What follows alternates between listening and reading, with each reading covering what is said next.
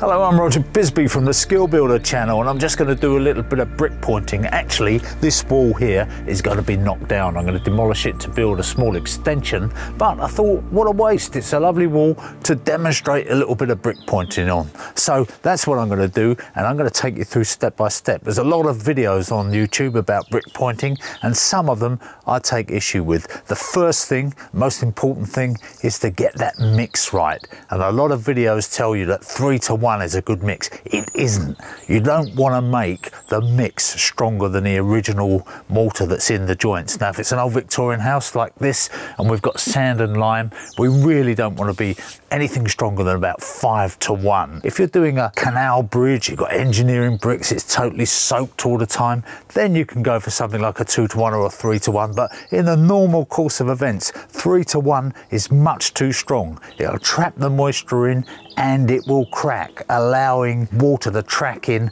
behind the mortar, and then when the frost comes, it'll push it out. So don't do that. Make a decent mix. 5:1, probably plenty.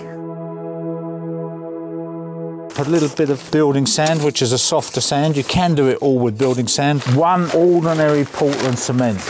It's not the fancy stuff. The premium cement has got additives in it so that you don't need to use any plasticizer or lime. Now, this is a concentrated mortar plasticizer. We only need the tiniest drop, and that will give us plenty of plasticizer. Okay, so this is a bit sloppier than I intended, actually. That's due to the plasticizer.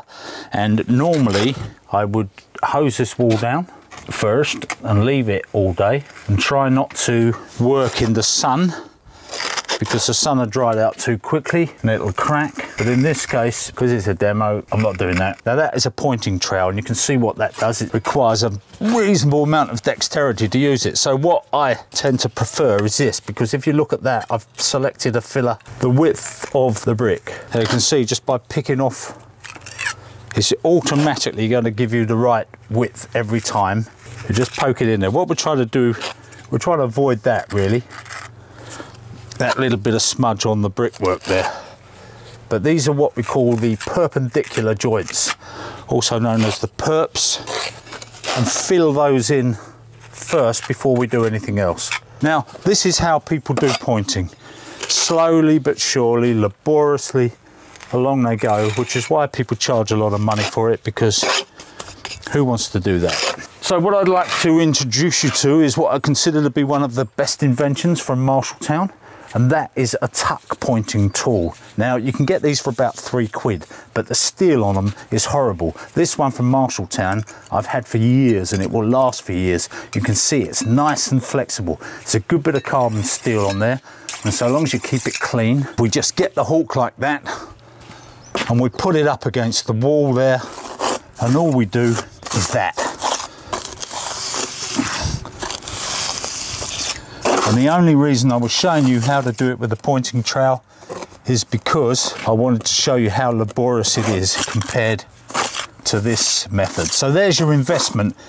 If you buy nothing else, buy yourself a nice tuck pointer. It doesn't have to be a Marshalltown one, so long as it's a nice one. And you see the difference. You see how much faster you can go.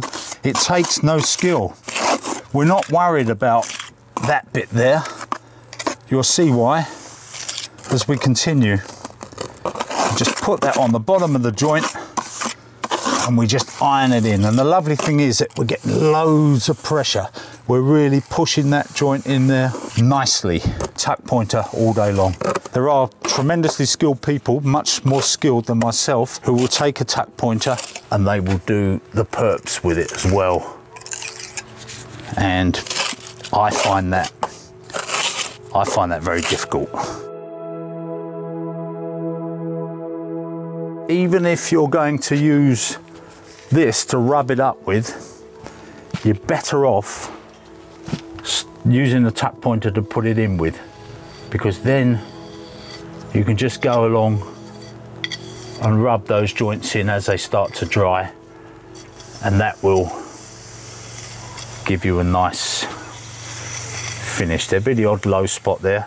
Thing about these bricks, they're they're not uniform. If you were doing this with an engineering brick, something modern that was manufactured uniformly, you would probably finish up with a very, very nice crisp line all the way along there.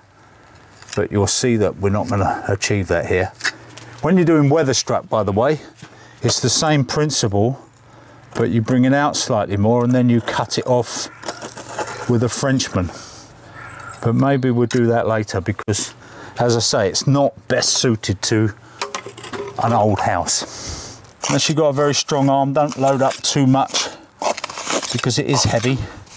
By the end of the day, you'll know you've done it if you're not used to working like this. I learnt by watching a few people. That was before YouTube came along. And what I was doing mostly was just chimney stacks. I did a couple of chimney stacks for people. Because I'm a plumber, we used to do the lead work. And then if you did the lead work, it was just a natural progression to say, all right, well, it needs pointing. I'll point it, I'll reflaunch it, I'll do all those bits and pieces.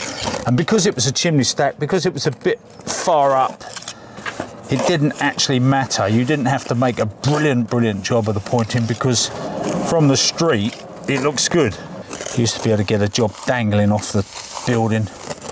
I've done a few of those. Made myself up a little bosun's chair, got a rope, and up I went.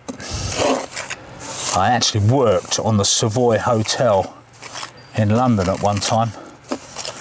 Couldn't believe it. I was subcontracting for this guy who got the job. He didn't want to see any certificates or anything. He said, yeah, you can do it, mate. If you can do it, you can do it. And up I was on the Savoy, dangling about.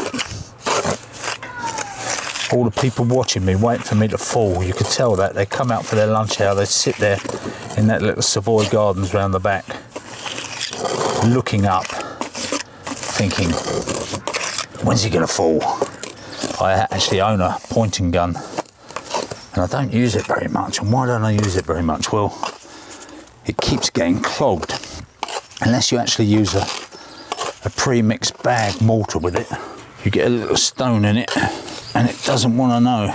So it's a great machine if you've got pre-mixed, which you can get obviously, but most builders merchants won't stock a pre-mix because they don't sell enough of it. So it's only going to work out for you if you got yourself a big commercial job.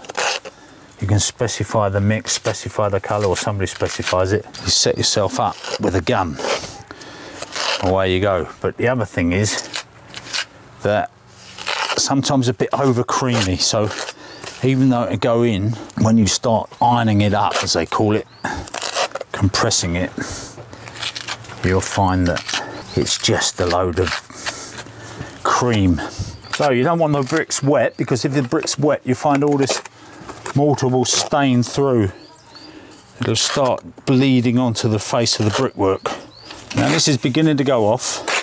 It started out sloppy and now it's quite tight. So what you should really avoid doing too much is knocking it up again. In other words, don't go and knock up a whole cement mixer full of pointing mix and then find that you're having to add water to it all day, because once it started going off, it weakens it quite a lot. A bit of history there, something's gone wrong. Brick split, but we don't need to worry about anything. We can just feed a bit in there, keep the weather out. Thing is about all this, on day one, it might all look a bit stark. You might think, oh goodness, look at that. But a few weeks down the line, when the weather's got on it, the whole thing starts to look like it's been there a while. So you're probably wondering... Me? No, sorry Johnny, I'm talking to the camera now. You're on it, Johnny, you're on the movie now. It's my next door neighbour. He's in his zone now. He's in his exclusion, his isolation zone. Going crazy. looking after his 3 kids. And really start to put some pressure on as it sets, as it dries out. You'll find you can wrap it up. My other toy is this big hawk. And the idea of that one is that we get it set along there and then we just run the gear in and then we're really flying. And I got sent this by somebody, the inventor basically, and I don't know what happened, whether he ever got it out there, because I don't see them around. They're good because the handle's there, it rests on your arm, so although you might think it's quite heavy, it's actually a lot easier on the wrist. So once you get there and you've started to wind it all up and it's all starting to look all right, you can just take the edge of your trowel and go off over the whole thing, just wiping off any of the snots that you find around. And then the final thing, which I might show you but I might not, is to get yourself a bit of old cloth sacking. Hessian sack is the best if you can still get hold of it anywhere. Get yourself a bit of Hessian, and when it's really gone off, maybe about an hour from now, and it's starting to pick up nicely, then just give it all a light rub over with a bit of Hessian, or even a paintbrush. Paintbrush is quite nice. You've got a soft bristle paintbrush. It'll just take those marks out. Give you... Some people don't like this slight smoothness on the mortar. They like it to be coarser. And if you want that coarse finish rather than a smooth finish like that, then all you got to do is get yourself a bit of wood and rub it down. In fact, I'll go and get a bit and I'll show you what it looks like. There's a bit of wood, and if you just look at that, we can just run that piece of wood across there just to take out all that stuff. I quite like the look of that actually. I'm not averse to that. It's wide enough that it doesn't get buried in there. You can see what it does, just gives you slight coarseness, takes out the trowel marks, but some people like the trowel marks.